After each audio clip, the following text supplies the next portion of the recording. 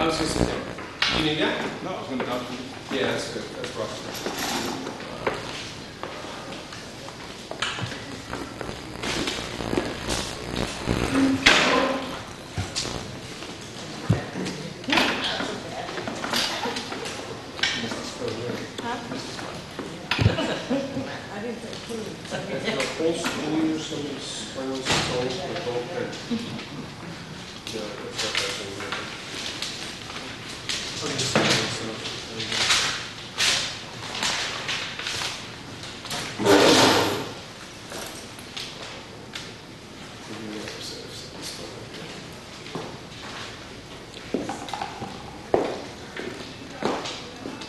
Bruce, to the best of your knowledge, will, assuming that this goes well, will JaMarr be the first graduate of 1998? No? No. Who's done? Jeanette and Janet, both of them have finished already. Oh, really? Yesterday. Yesterday. Tuesday and yesterday. Great. Yes. Can I have everyone's attention, please? All right. First and foremost, good afternoon and welcome to my fine arts portfolio, which happens to be my last one. My name is JaMarr John Johnson, and I'd like to welcome you all here. For this art portfolio, the students in my class had a choice of any form of art they wanted to. I chose the art of puppetry for two reasons. The first reason is, I wanted to choose an art form that I knew no one else in school would imitate. The second reason was, I had an experience in junior high school with making puppets, and that kind of came to my mind when it was time to choose an art form. When I found out that the fine arts portfolio was a graduation requirement, I was looking forward to it. Although at the time, when I found out, I didn't know exactly what art form I'd be doing. The reason I was looking forward to it is because I feel that I've been an artist all my life. I've been drawing ever since I can remember. Therefore, anything having to do with art almost comes natural to me. Whether it's visuals for my other portfolios or drawing a sketch for someone else, I never saw it as labor. Here are my two puppets, JJ and Robbie. Right now, I'd like to talk to you a little bit about the creation in making my two puppets. JJ and who? JJ and Robbie. Keep in mind that when I talk about the process, it might seem simple, but in fact, it took an entire semester to complete the first puppet in order to get the plans to finish the second puppet. The first thing I'd like to show you is the plastic foam that I use to create my puppets. Let's feel the foam. Now you can find similar foam in furniture, and Jim Henson was the first person to actually use this foam in making puppets. I learned how to make puppets when I was in junior high school, and I met a man named Jonathan. Now, Jonathan actually used to work with Jim Henson and his production before, I'd say before 1989. I was going through a rough time in junior high school, and his art class, was sort of a way for me to escape, and puppetry was the perfect thing. Because with a puppet, you can control it, and you can then be somebody else and do things or relate messages to people that you couldn't normally relate when you were a puppet. The process in creating a puppet is very simple, in that you draw a plan on the phone with a pen like this, a marker pen. That way you can see it. A pencil or a regular ballpoint pen won't work on it. You need like a marker pen like this. You draw the plans. There were some scissors. You cut the foam simple like this. Simple as that. The hard part comes when it's time to use the glue. Now, when I first learned how to make puppets, we used glue in a bucket, and we had a stick, and we dipped the stick in, and we sprayed it. We wiped it on the foam. When I went now to get the foam, and I got this glue, it was in a can. I was like, what is it, spray paint or something? But actually, it's glue. Unfortunately, there isn't any glue in it, but it works similar like spray paint. It sprays. You have different adjustments from wide sprays to small sprays. This is how the foam looks once it's manipulated to look however it likes.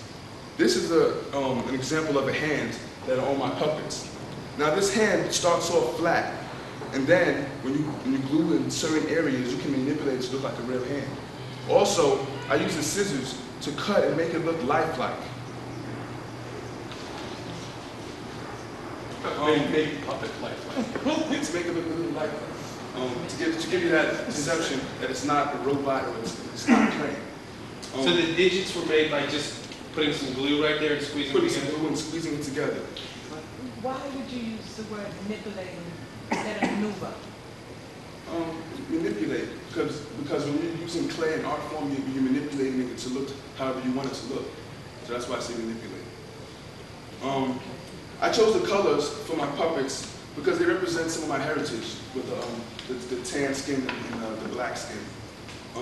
In Jim Henson's case, he used colors that could represent anybody. As you can see here in this shirt from a Sesame Street Live, you see some of the colors that Jim Henson used in his puppets, from green to orange to yellow. Now, in many cases, Jim Henson didn't make puppets to be humans or necessarily animals. Sometimes he just created something and it turned out to be whatever.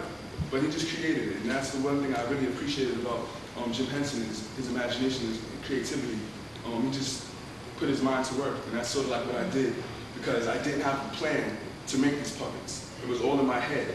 So when I came together, I remembered, hey, foam, the glue, the scissors, and I can manipulate it to come to look like this. Some of my supplies, spray paint, $4, the glue about $6, any ruler. Usually you want a ruler that's longer than 12 inches because for a lot of the measurements, you have to measure really long. And if you don't make the line straight, you can get a really awkward looking puppet, and you want to make it look as perfect as possible, or as close to perfect as possible. Here is a set of some eyes that are used for my puppets. And as you can see, it's hard to see now with the mouths, when the mouths are open. But when the mouths are closed, you can kind of see the eyes that I used. And these eyes are very inexpensive. When I was creating the puppets, I had to buy about 6 sets of eyes because when I put the eyes in before I painted the puppet, what that did was, when I ran into trouble when I was painting, because I would paint the eyes, and you wouldn't be able to see the eyes, so I had to take them off and put it back on. So it was a real learning process when I was making these puppets all over again for the first time. Jim Henson revolutionized puppets, the puppet industry. When I'm watching television now, I see all the time puppet shows that are not related to Jim Henson's productions, but he kind of paved the way for a lot of shows. And although he's no longer living, his production company still lives on and has spread into all business markets, from a Sesame Street theme park in Pennsylvania to a Broadway play, which is where the shirt came from, Sesame Street Live. Henson has proven time and time again to have made a lasting impression on every area that he's touched. From children's books, from puppets to children's books. And if you look right here, there's a list that you can pass around. This is a list that I got from the library that lists a whole bunch of children's movies that Henson has created over the years. So he has really expanded his business. At this time, I would like to give you an example of a skit that we usually play on Sesame Street. This skit is titled Making Friends. And without further ado, I'll show you Making Friends.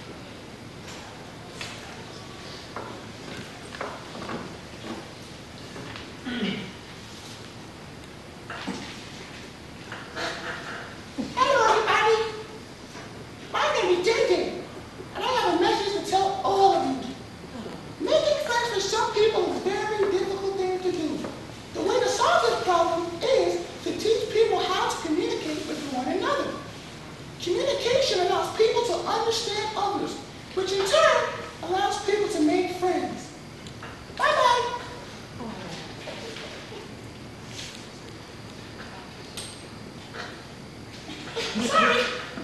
Excuse me. I'm sorry. I'm sorry too. That's a nice shirt.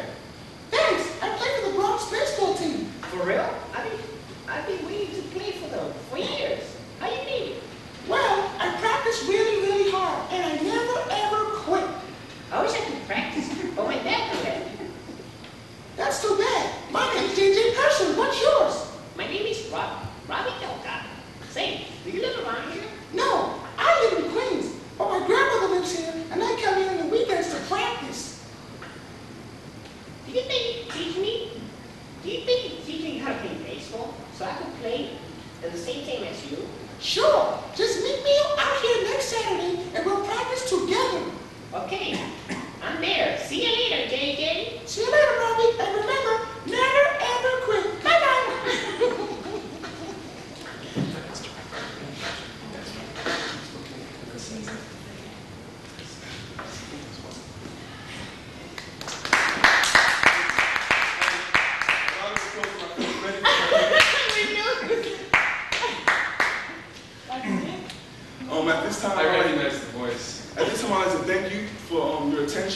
enjoyed the little presentation I just showed you. And I just want to ask you if there are any questions about the things that I used here as far as the books or the equipment.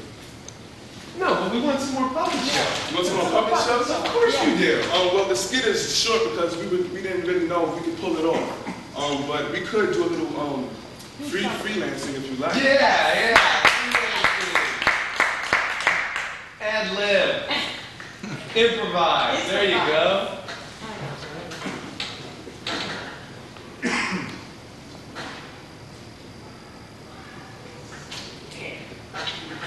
Hey, say Robbie, what you up to?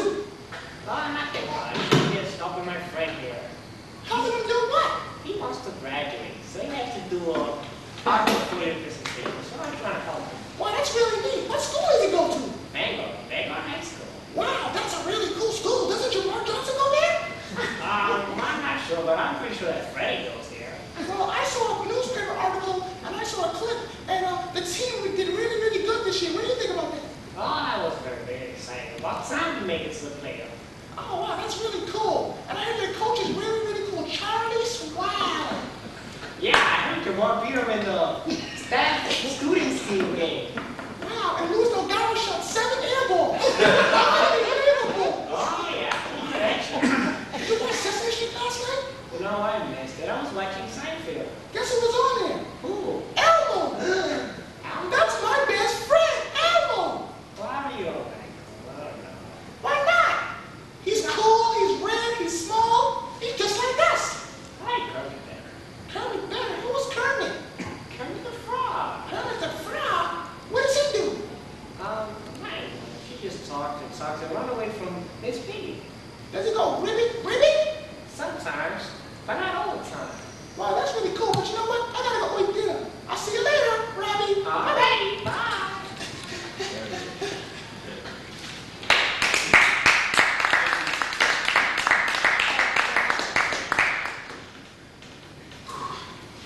One thing I really have to say about the art of puppetry is it's very difficult because the puppets take their own personality and not the personality of yours.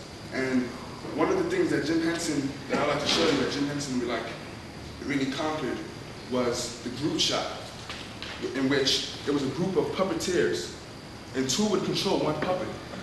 One person would control the hands and Jim Henson would control the mouth. And another thing that's very difficult is making voices for puppet.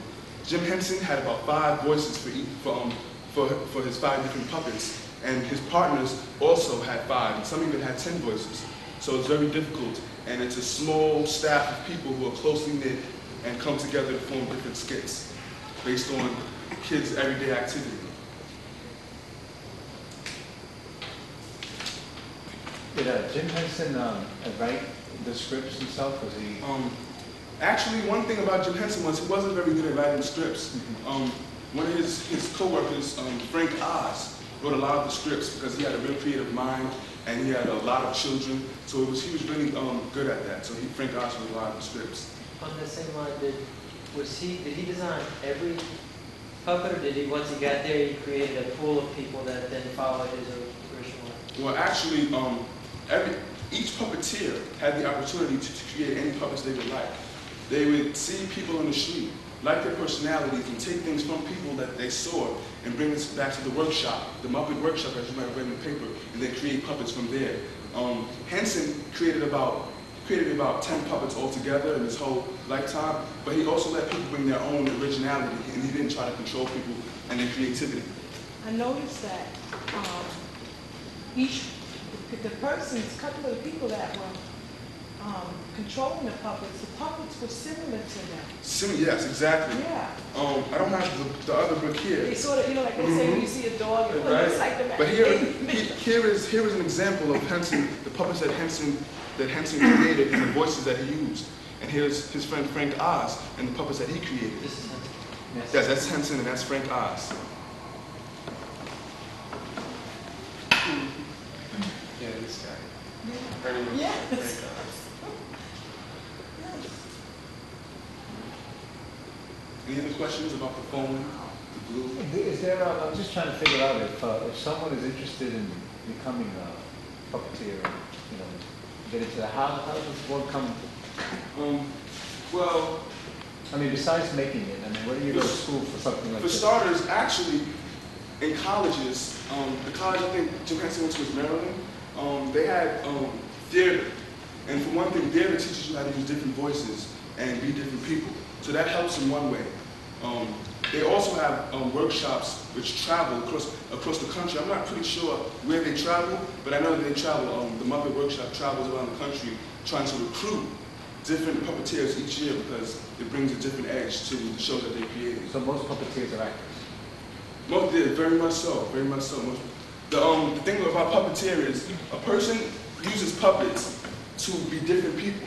So for example, if I could make two voices for both these puppets and be two different people.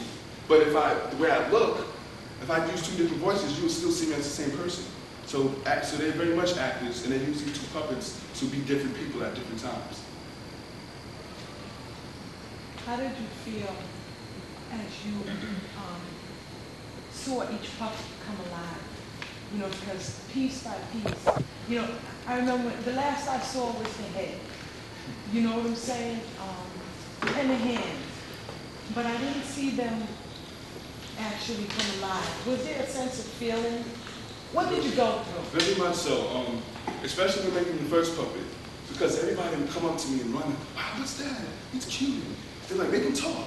And so from those moments on, I began to come alive with him. And before he even had eyes, before he even had color, before he even had a shirt on his back, he had a personality that I was already showing around in the school.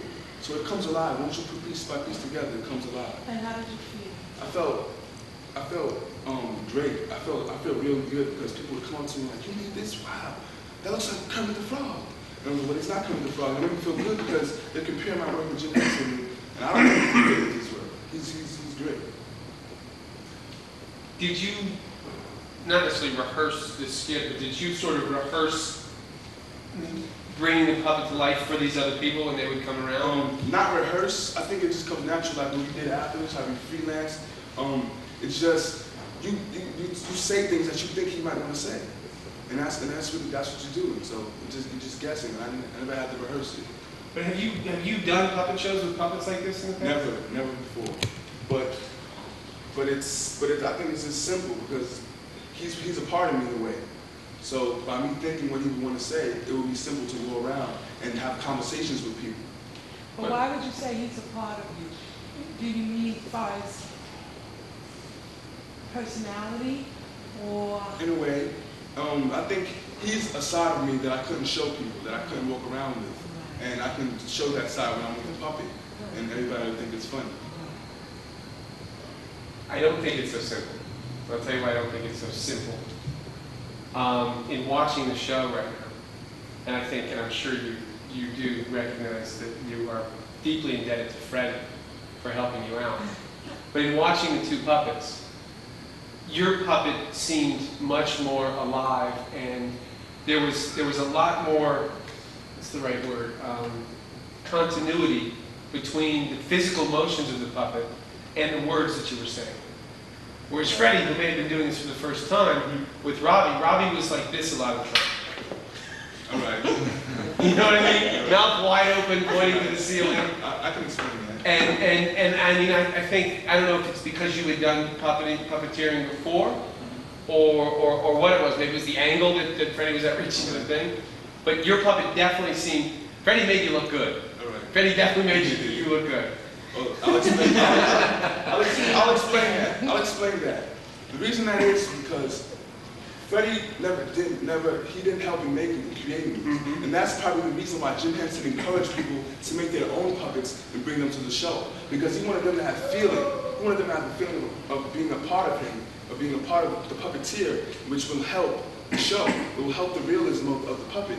And another thing is that when I was during making them, when I just had the head, I would like not practice, but just walk around and talk to people. And when I walk around, I don't walk around with my mouth wide open, so I want to make the puppet sort of like me. So you did practice it? Not, but I wouldn't call it practicing because I didn't say, all right, I'm going to practice this. It just came naturally. Yeah, you wanted but to it was look practice. In a way. you wanted him to look as real as possible, so you tried to keep his mouth closed and moving when he was talking, like you do. Yeah, exactly. Yeah. I guess it's from watching the Sesame Street on TV and seeing how they work the puppets. I kind of learned through watching how to control the puppets. That's But what. when JJ was not speaking, his mouth was almost closed, so you were obviously squeezing with your hand. When Robbie was not speaking, he was out. You know, couldn't see his eyes, couldn't see the rest of his face. He was straight up. So clearly, you had picked up on the fact that there's certain ways you need to hold your hand and manipulate the puppet and the angle of the neck and everything.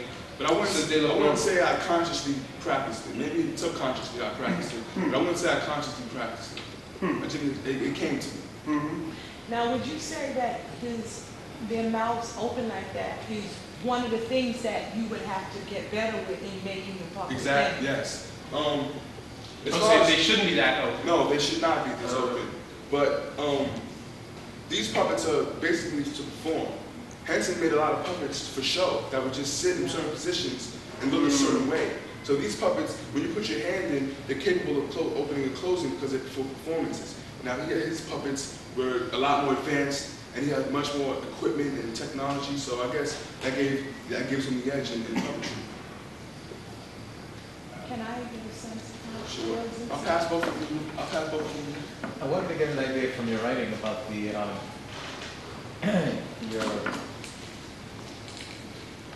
about the puppet theater show, the Bread and Puppet Theater, when you went and you found these, saw these 12 feet tall.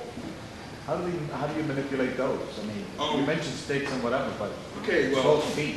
These puppets are about 12 or even more. Wow. And in the back of this little booklet that they gave me, Why are they so tall? they were so tall because they're not traditional puppets. They were like big stage, giant puppets that one person in their whole body would have to be in it to manipulate it. And if you look in the back of here, you can get a kind of an example. I don't know if you can truly see, but they're really, really tall. And the way you work them is you would put a sort of harness around your shoulders. And with 2 sticks and 2 hands, you would then control the movements of the puppet. And the sticks were at least 5 feet tall. And the puppet, the puppet was made out of sort of like plastic or confetti type thing, like plastic. And they were really huge and heavy, and you really labored in those puppets. Wow. So I really didn't enjoy that. And another thing about that was that those people were dedicated puppeteers. They spent, from the time they woke up to the time they went to sleep, working on these puppets, trying to perfect the show. And I didn't know if I was ready to do that. I think there's more to my life right now than just I'm talking to my own puppets. 12 feet, 15 feet, and they're behind a stage similar to this, so No. that they stick out. No, You can see. the stage is set up flat on the ground. The entire walls are painted black, like a stage, and the stands are sort of like a basketball game. When you sit down and Right. you watch like a game. So it's no stage, it's not elevated, it's right on the ground. And you walk around controlling these big, huge puppets. And it's real difficult because it's about 10 people working together to move each 12-foot puppet. So you really got to practice that a lot. Well, I just noticed, I just had my hand in there just for like 30 seconds, and I noticed how warm it gets so Yeah, quickly. very warm. And I think that's one of the things that Jim Henson probably perfected, is that he used the foam, but not in all areas of the puppet, because that would make it too hot for your hand and you couldn't stay in it too long. Right. So in some cases, I actually went and saw one of Jim Henson's puppets at Jim Henson Productions, which is located on 68th Street, I think Park Ave, 5th Avenue, right around that area. And I actually got to touch one of the puppets. And even though they use foam, like for the body, arms, and hands, around the face, there are a lot of fabric areas. The puppets are covered with fabric. And you might be able to see it in one of these pictures. How Kermit the Frog is covered with fabric.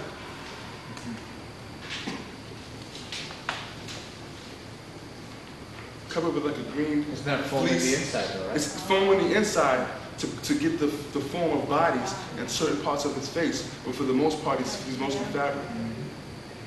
So you're saying this fabric is not stretched over a solid piece of foam? There are This- spaces in the foam? Yeah, there are spaces So it breathes. Yeah, so it breathes, which makes it much lighter also. I can see what you're saying about working on more consistency with making the puppets. Because I now know why Freddie had difficulty manipulating the mouth of this one. This one does not close as well as JJ does. And the reason that is also is that there is, the way I glue the mouths of the puppet are a little different. Because I was trying to remember what Jonathan had taught me and how to make the mouth close. Because the way you do it is, you put a little glue here and you have it like this. But this foam is so thick, it's about 1 inch thick. Whereas he would probably use a half an inch or 3/4 of an inch. And this foam is 1 inch thick, so it's really thick. So I really, even though I glued the mouth, I really couldn't get it to kind of lay down because it was so thick. What would you do differently then? What I'd probably do differently is ask for a thinner foam. And that's basically the only thing that I can really think of that I could do differently, because everything else came out the way I wanted it to. Well, you could, I mean, you experiment with different... Yeah, experiment different binding parts. Well, with the glue and how much to pinch down. Well, and that's another thing with the glue, it's so difficult because once you spray it, a whole bunch comes out. It's not like you can use a stick and put little parts where you want, like I used to be able to do. Now the glue is like comes out really fast. So you wouldn't, why would you use the other type of glue with the stick? Well, actually the store does not sell the glue like that anymore. Because I think it's like a hazard or something to have open glue because it's kind of toxic. So you have to really use it in open spaces. So I guess they just moved to use it in the can so that it can never be left open and flowing into the air. When's the last time you saw this fellow, Jonathan? The last time I saw him was in junior high school. And in the summer, I was working for summer youth. And I went to the school where we had to pick up our checks. That was the same school that I worked with Jonathan, and I never saw him by chance, so I don't really know how he was doing, but I hope he's all right. When I was reading the paper last night and I got to that section, I was overwhelmed with one thought. You should really try to find Jonathan, and you should give him a copy of his paper. That cuts my mind a lot. Do you know anyone that knows him? Surprisingly, when you go back to the school and ask people who never worked with him, they'll tell you no. But the people who have seen his puppets, seen him create them, they always know, hey, Jonathan, I know him, he made puppets. But it seemed like the people who weren't touched by his work really didn't, keep tabs or keep hold of him because they probably didn't think he was important. I think you owe it to him to try to track him down. And maybe a little more than just a trip back to the school. Date a little. Because it's quite a tribute you make to him in the paper, and I'm sure he'd like to see it. Junior, we're talking 6, 7 years ago, right? More like 4 or 5.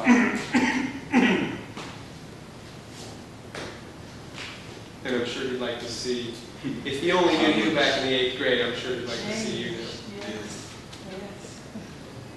Any questions, Ken? I'm good too. Oh, I'm sorry, I did have one. What was that? This What right happened here? to the video? Is that how you did the mouth? Yes, actually, once you make the mouth, there's an extra part that you have to put into the mouth so that you can give it that flat look. But this was sort of like a copy of the frame of the mouth, and therefore I put the foam. I cut the outline out, placed it on top of the foam, and just traced it. Now, from that trace, I put the mouth in piece, and it fit perfectly. Whereas if I would have did it by eye, I probably wouldn't have got it as even as I would like, and it came out a little deformed. So you're saying that you have some patterns there? Yeah. Almost like a person that wants to make a dress? Yeah, I have some patterns, like for the hand, trace the hand on the foam, cut it out. That's basically all this stuff is right here. So how come these puppets only have 4 fingers? Well, in memory of kind of Jim Henson, he only used 4 fingers in his puppets. I guess he wanted to make a little distinction between human and imagination or fiction. So that's why my puppets only have 4 fingers. It's very deceptive because I never realized they only had 4 fingers. You can't really tell because a lot of cartoons they use 4 fingers also.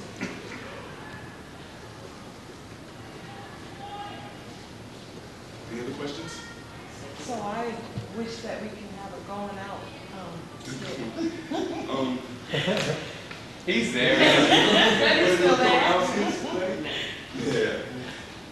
Yeah, can you ask Freddie a question? Sure. Freddie, how did you feel? This is your first time using the puppet? Okay, how did you feel using the puppet and talking through the puppet? Nervous. Nervous? How come? Because I don't know what to say. I didn't read the script or anything. There was no script. Yeah, there was a small script. Okay. But I mean, what feeling did you get from the puppet? Did it bring out the little boy in you? No? What about you, JaMarr? Well, the little boy actually never left me, so he didn't even bring him out. He just kind of displayed it a little. That good feeling? Yeah, very good feeling. And plus, to hear you guys laugh, really, you know, I felt like I did my job. So, can we get an overall show? Overall. A little show for the road. Yeah, little show. Let Freddie be JJ. We enjoy it. Okay.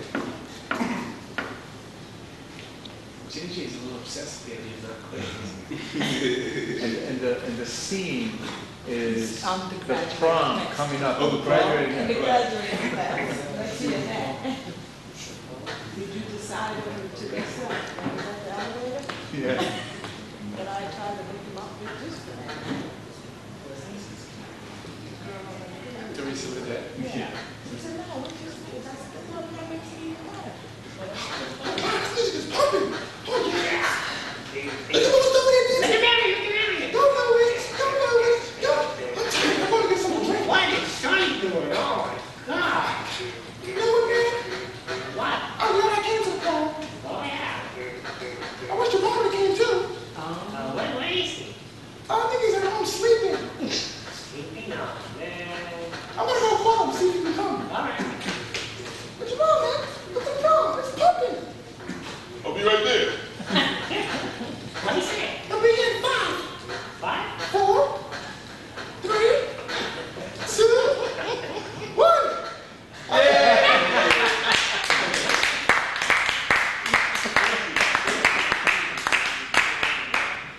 Oh, God. So open the curtain for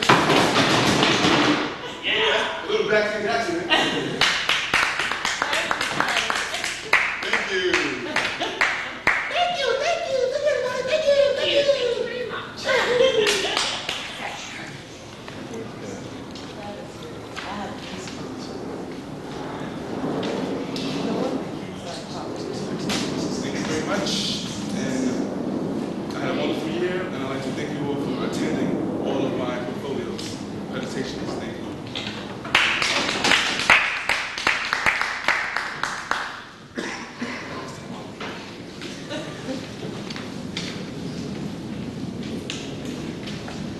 I'd like to pass this letter around. I was gonna go out the whole thing. Do you like it? I like it. Yeah, I feel like You may want to sit down with this, JaMarr.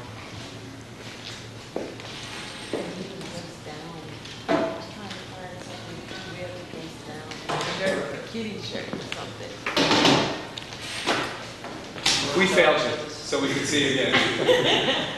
Yeah, the written path, but we need to see the oral redone. Definitely kidding on that. You finally got your 4.0. Tyler, would you like to give any comments?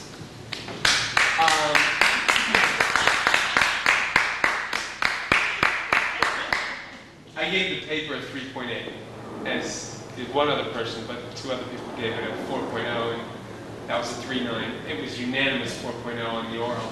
So a 3.95 rounds up to a 4.0. Thank you. I gave the paper a 3.8 because Maybe. the one thing, that's all right. The one thing that I would have liked added to the paper was a little summary of the various types of puppets that there are. A little bit about what are marionettes, and what are shadow puppets. And you talked a little about shadow puppets in connection with the history of puppetry.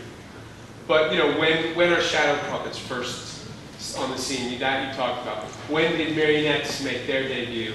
Things like that. You know, that would have straightened the paper.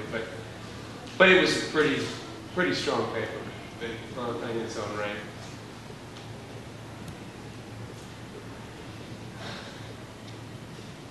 I gave you a 4.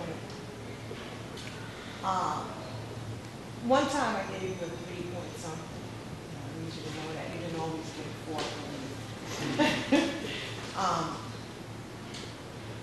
But this, I learned a whole lot. You know, I missed a lot of my childhood, and I need to tell you, JaMarr, you brought back so much for me, and it's just overwhelming.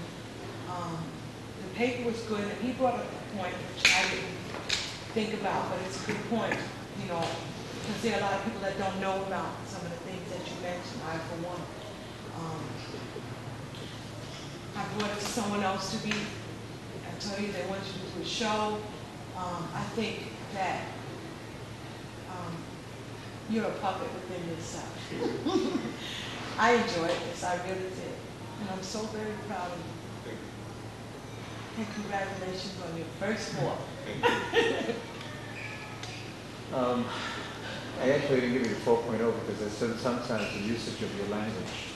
Sometimes when you say got, you say that a couple of times in the paper. Yeah, and that was the only reason. I thought it was extremely informative. Charlie's suggestions well taken as well, but I'm very, very proud of you, what you have done throughout your years for yourself and for the school. Thank you.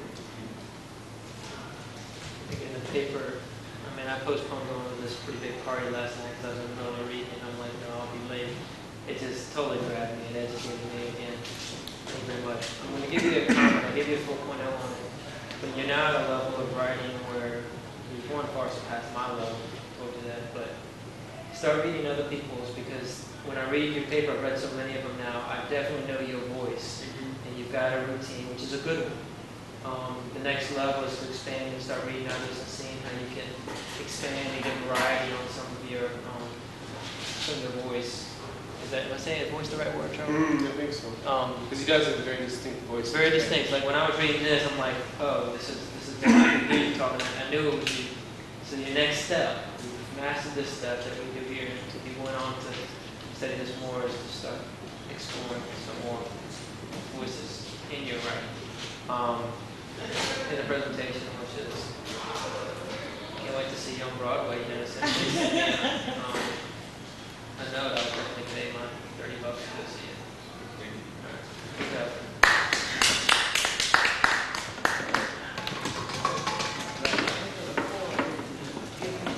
Right. Fun point. All right. That's fine. Don't be mad. Okay. It's not over yet, kids. That turned in already. Oh, you turned that on? Okay. Really? Oh, good. To Melissa. I was back and forth a little bit. How did it It was go? wonderful. You got a 4.0. No way! The first one.